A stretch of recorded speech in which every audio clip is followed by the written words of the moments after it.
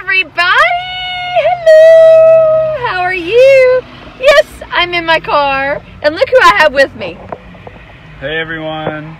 The most handsome Mark McDaniel in the whole wide world. That spells it M-A-R-C-M-C-D-A-N-I-E-L. Look him up. So, when you think about what's been going on today, how was your day? How is everything? Is everything going good? One time I told you, Tanya Stevens! Say hi to Tanya. Hi, Tanya. You gotta love that kid. So one time I told you guys I was gonna try to run errands as I did my Bible story. So guess what? I'm doing it! I am gonna run over here. I got choked. Excuse me. Thank you. I'm gonna run over here and pick up our dinner. And while he runs in and picks up our dinner, I'm gonna go ahead and give you guys a little snippet of a couple of miracles that I think were simply amazing. And it looks like the sun's coming in pretty hot and heavy. So let me talk to you about one little thing. Have you ever been doing something and you did it because it was right and somebody said you shouldn't do that? They said that, oh, that's not right. That's wrong. That's absolutely wrong. Maybe you did it on the wrong day, or maybe you did it the wrong way, or maybe people are just wacko jacko and who knows what they're even thinking. So what I want to share with you tonight is a story about Jesus healing a man and people saying, dude, you can't do that. Not today. You did something wrong. Why? Why were people so upset and angry with what he was doing? Well, I'm going to share the reason behind the why with you in just 1 second. Try this one first and then this one. Okay, so Marco's going to run in and he's going to grab our dinner and you guys to go with me and do some errands. How about that? Does that sound super fun? Because it is super fun. So when Mark gets back, I'm going to have him do something which is going to be symbolic of the story. When you get back, I'm going to have him do something which is symbolic of the story. Hey, Uncle Louie and Aunt Violet. How is Anita? How is she doing? Is she doing okay? Those motorcycles are so loud, aren't they? If you like Harleys, you might want to just jump on and take a ride. That's what I'm thinking. Can't wait to get I don't even have a Harley. How am I going to take a Harley ride? So, I'm so glad you guys are on. Thank you. Thank you for being on tonight. I think it's super awesome and super exciting that you're sharing your evening with me. And it looks like Cheryl Hines just jumped on. Hey, Cheryl. Thank you for getting on. Today is errand day. So you caught me in the car running some errands, and Mark is going to pick up our dinner, and I'm going to use our dinner as an example for the story tonight. Tonight, our story is out of Luke chapter 5, verses 19 and 20. And the scripture says, this is just a little snippet of what we're going to read about. So they went up to the roof, took off some tiles, and lowered the sick man down into the crowd, still on his mat, right in front of Jesus. Seeing their faith, Jesus said to the man, "Son, your sins are forgiven." Wow. So last night we talked about Job, and we talked about the faith that he had to have. Oh, tell Anita I am going to continue to pray for her. I'm sorry. I'm so sorry. But she will get better. I believe she'll get better. So we talked about Job, and we talked about the faith that Job had, that Satan was trying. He said, hey, can you find anybody that is good and godly? And Jesus is like, well, yeah, you checked out Job. And he's like, oh, yeah, okay. So we went through that story. But then it came to the end of the story where he was like, you know what? Who am I to question God? So I love that fact, because I think what happens a lot of times is that we question God. What happens is we question the why. How did that happen? Why did that happen? Why did that have to happen? Can we do it a different way? God, can't you just fill me in? And you know, something that's really ironic is God doesn't owe us any type of explanation whatsoever. He does not. So let me share with you about some more faith. I want to ask you, how is your faith tonight? I have faith that Anita is going to get better. I want to ask you this. Oh, and there is Mark. Good. So I want to ask you this. When you wake up in the mornings, and I think I've talked to you about this before, but I want to do a gentle reminder. When you wake up in the mornings and you go downstairs, and if you're a coffee drinker, which I am, and you turn your Keurig on and you push the button, do you think your coffee is going to, your little K-cup pod or whatever, do you think that your coffee is going to make, or do you think it's going to break? The majority of the time, we think, I'm going to push the button and it's going to make me a cup of coffee. That's what we think. How about if you drive and you go out to your car? Some cars have keys, some cars have key fobs, some cars just have a button. Do you think when you get up and you're going to work that your car, you're going to have 4 flat tires and your car is not going to start because you need a new battery? Is that your first thought? Probably not. Your first thought is probably, look what time it is. It's time for me to go to work. I'm going to get in my car and I'm going to just do this. Just like I did. I'm going to push the button, I'm going to put the key in, whatever it takes, and I'm going to go to work. Have you thought about when you go to the grocery store? Now, let's take COVID out of the picture. But when we went to the grocery store before, did we think, man, I hope they have tomato juice, or I hope they have chicken noodle soup, or I hope they have eggs? We go to the store thinking they're going to have what we need. Do you realize that that is faith? You have enough faith to get up in the morning and know your coffee pot's going to work.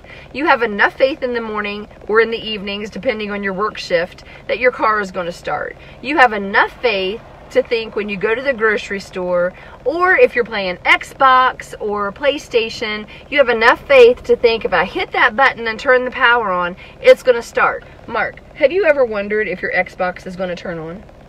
Not normally. Okay. No? Unless it's been like a power outage, but no, not normally. Okay, let's get him on camera. Do you think that your thing won't start? No, I think it will. Normally. Okay. So you have enough faith to think that your Xbox is going to start? Absolutely. Okay. You heard it straight from the horse's mouth. So, he believes that if he goes into his room, that his Xbox is going to turn on, his controller, what's it called, wireless? Yeah, I have a PlayStation though. Oh, sorry. Okay. I don't know anything about game stations, sorry. So, his PlayStation, your controller is wireless? Yep. Do you ever question that it's not going to work? Not normally. Okay. It can die though. It can die. Okay. So it can run out of juice or whatever. Alright, so the thing is, what I'm trying to prove to you is we have so much faith in earthly things that we know it's going to happen, or it's going to come to fruition, or it's going to work for us. Why don't we have enough faith to know that God is going to deliver us from whatever we're going through?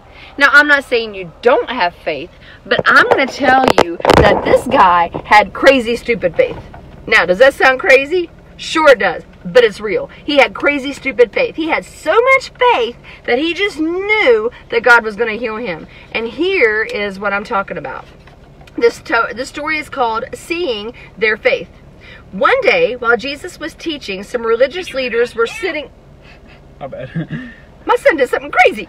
One day, don't do that again. Sorry. While Jesus was teaching, some religious leaders were sitting nearby. Such men were always around. They came from every village and from as far away as Jerusalem. So when it says as far away as Jerusalem, it doesn't mean like a 5-minute walk. It means they've traveled for a long time to see Jesus. Some other men came to where Jesus was teaching, carrying a paralyzed man on a mat. Now let me explain this. A paralyzed man means he cannot walk. So these friends of his were... maybe they were hired, I'm assuming it was friends, but these men were carrying him on a mat. So how many men do you think were carrying him? At least 2, probably 4, right? They could not push through the crowd to Jesus.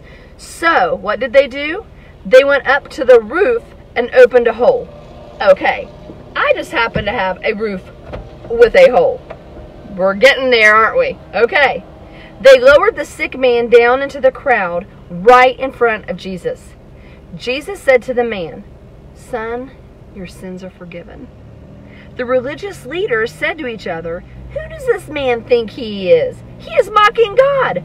Only God can forgive sins." Because, see, they didn't believe he was Jesus yet, right?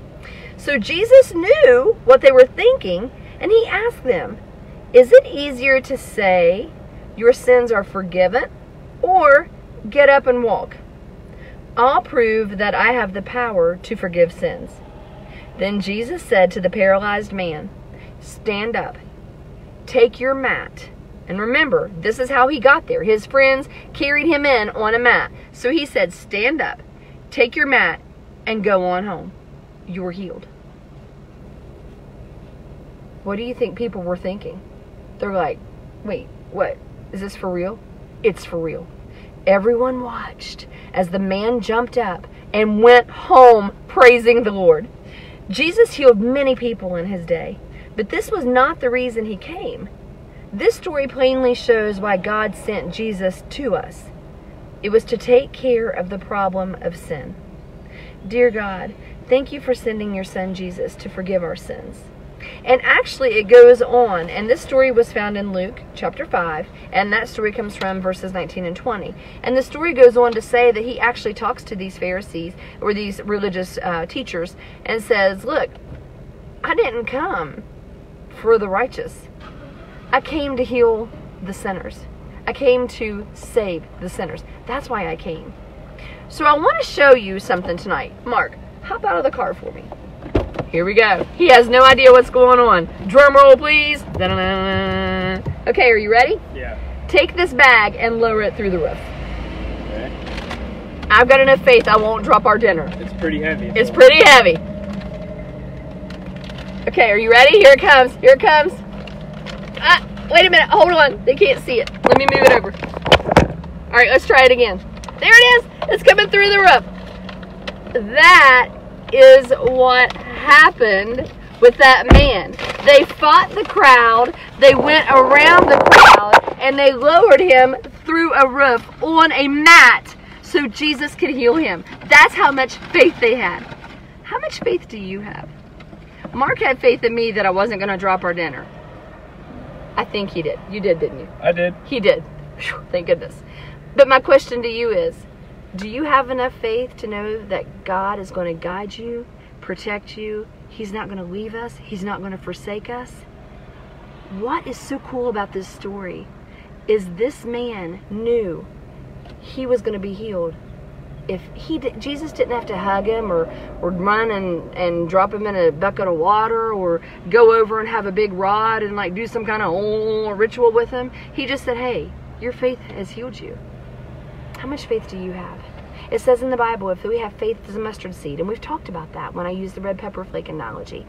But I want you to know, faith is sometimes hard when we lose our focus or we start getting seeds of doubt.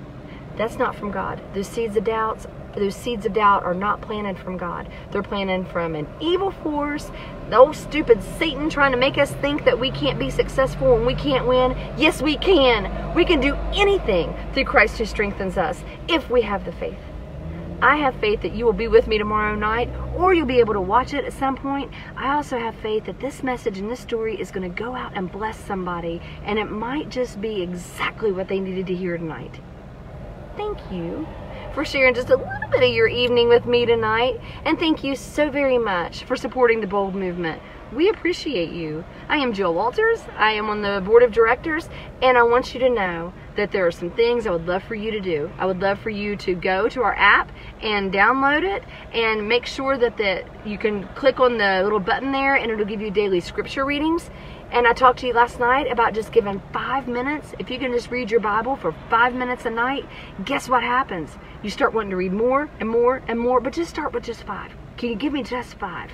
And then I want you to do one more thing. I want you to share something for people that are in need. I want you to give a special prayer to the people. How about the people in Zimbabwe? Yes, we'll give you guys. And how about for the J.R. Stone's daughter? Yes, we will pray for them. And I want you to know that when you share what God has done for you, that feeling and that excitement and that enthusiasm is contagious. Go out, share what God's done for you, be faithful, be kind, have crazy stupid faith, and know that God wants nothing more than to love, prepare, and take care of you. Be bold. Be bold. Don't forget to follow us on Facebook, Instagram, Twitter, or Pinterest. info, I-N-F-O, at theboldmovement.com. And I will leave you with this. We have more errands to run. Be bold. Thank you. I am praying for you. Have a super great night. I cannot wait to see you guys tomorrow night. Crazy Stupid Faith, we've got this. Let's go, guys. See you tomorrow. Bye.